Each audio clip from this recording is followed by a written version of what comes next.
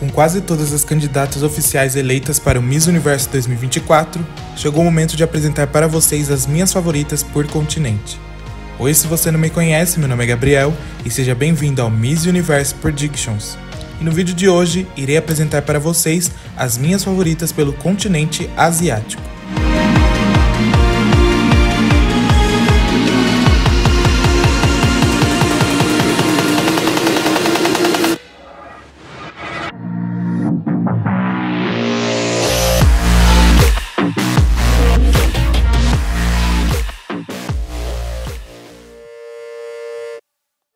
Quero começar com a bela Miss China. Jia Qi tem 23 anos, era para representar o país na última edição do Miss Universo, porém, infelizmente não foi possível. Mas acredito que são destinos e hoje vejo ela como uma candidata mais preparada para encarar o concurso. Ela teve mais de um ano para se preparar e acredito que poderá ser uma surpresa pela Ásia esse ano.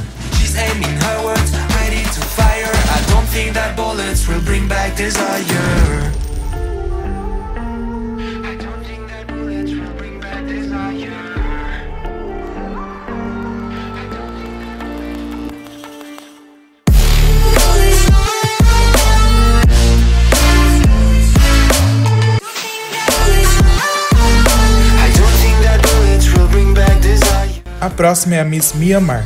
O país vem começando a se destacar em alguns concursos e no Miss Universo não poderia ser diferente. Esse ano estou enviando essa bela candidata de 24 anos, que acredito que seja uma forte candidata e tem grandes chances de fazer o país se classificar pela segunda vez na história do Miss Universo.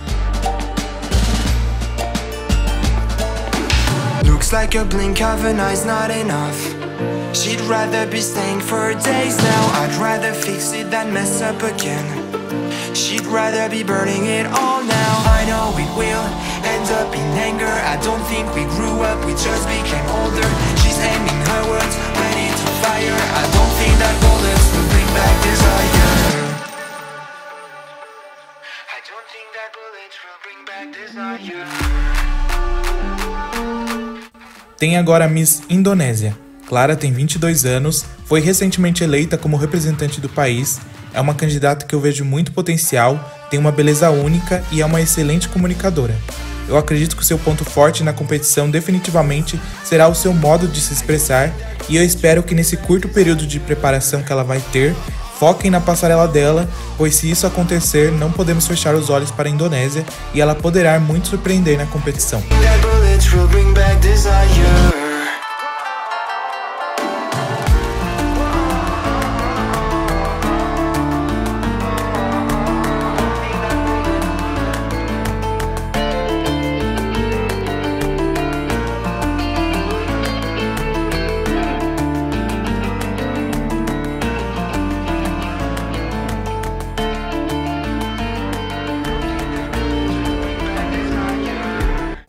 Agora tem a Miss Índia. Ria tem apenas 19 anos, é uma das candidatas mais jovens dessa edição e eu vejo muito potencial de surpreender. Eu acredito que a sua experiência em concursos teen pode lhe ajudar a se destacar entre as candidatas esse ano.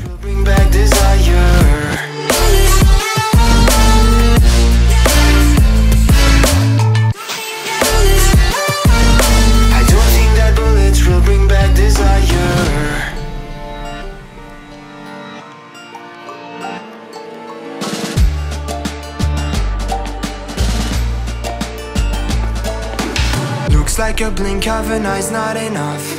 She'd rather be staying for days now. I'd rather fix it than mess up again. She'd rather be burning it all now. I know it will end up in anger. I don't think we grew up, we just became older. A próxima é a bela Miss Malásia. Sandra Lin tem 23 anos e vem em busca de conquistar a segunda classificação para o país, que apenas se classificou em 1970, onde foram top 15. E esse ano eu vejo ela com muito potencial de ser a candidata que vai levar o país para essa classificação. E para mim, ela é uma das mais belas da Ásia esse ano e eu espero que ela consiga se destacar nesse confinamento e fazer o país voltar a se classificar na noite final.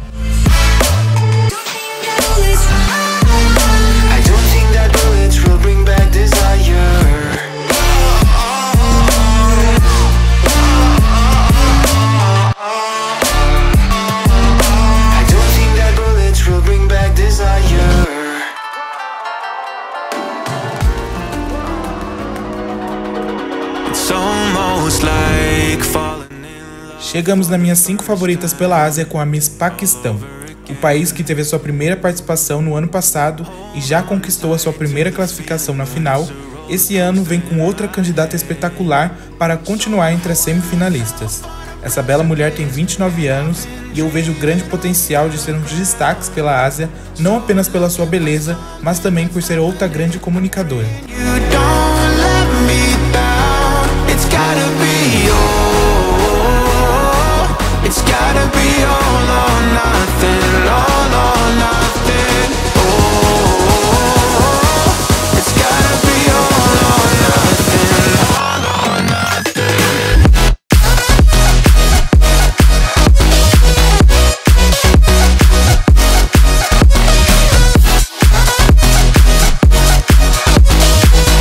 A próxima é a Miss Vietnã.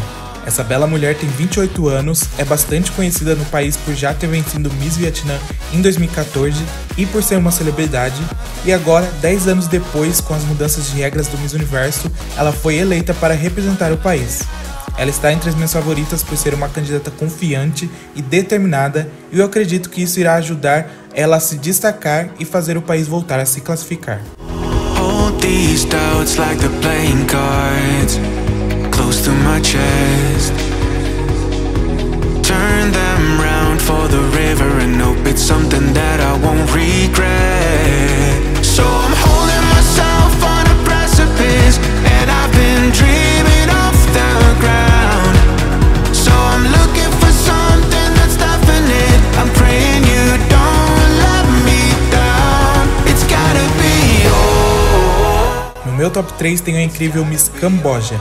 Davin tem 33 anos e está podendo participar do Miss Universo graças a novas mudanças de regra, onde permite mulheres casadas e mães. O país participou pela primeira vez do Miss Universo em 2017, mas nunca se classificou, e esse ano eu sinto que está finalmente no momento disso acontecer e até mesmo de ganhar a sua primeira coroa. Definitivamente é uma candidata que eu estou encantado e vejo muito potencial.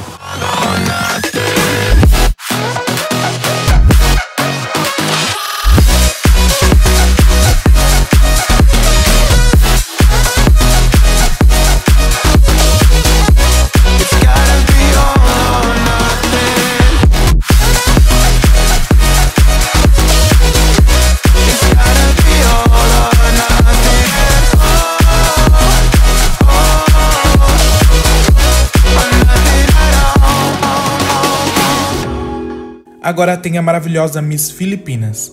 Chelsea Manalo tem 25 anos e é a primeira filipina de ascendência africana a representar o país.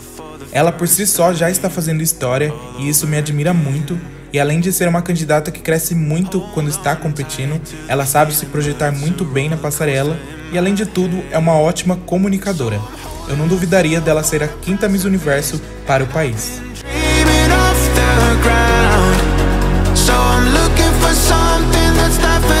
I'm praying you don't let me down. It's gotta be all.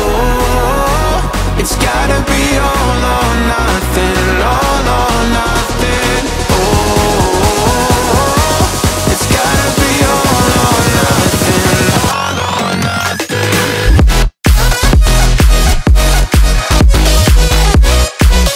E a minha favorita, que não é novidade, é a Miss Tailândia. Opal Suchata tem apenas 21 anos e é uma mulher guerreira que passou por um obstáculo que foi a sobrevivência do câncer de mama. Ela é uma mulher forte, outra candidata que sabe muito bem se projetar nos palcos e está com sede de vingança para conquistar a tão sonhada coroa que o país chegou tão perto no último ano. Para mim, ela é a candidata a ser batida pelo continente neste momento.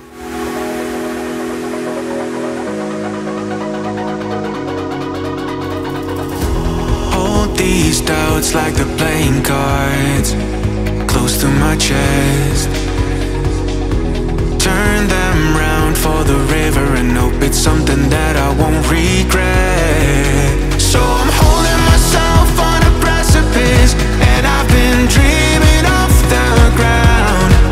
So I'm looking for something that's definite. I'm praying you don't let me down. It's gotta be all. It's gotta be all or nothing, all or nothing. Oh, Essas são minhas favoritas pela Ásia para o Miss Universo 2024. Eu espero que você tenha gostado, comente abaixo quais são as suas favoritas. Não se esqueça de deixar o seu like, se inscrever no canal e ativar o sino de notificações. Eu sou Gabriel e nos vemos no próximo vídeo.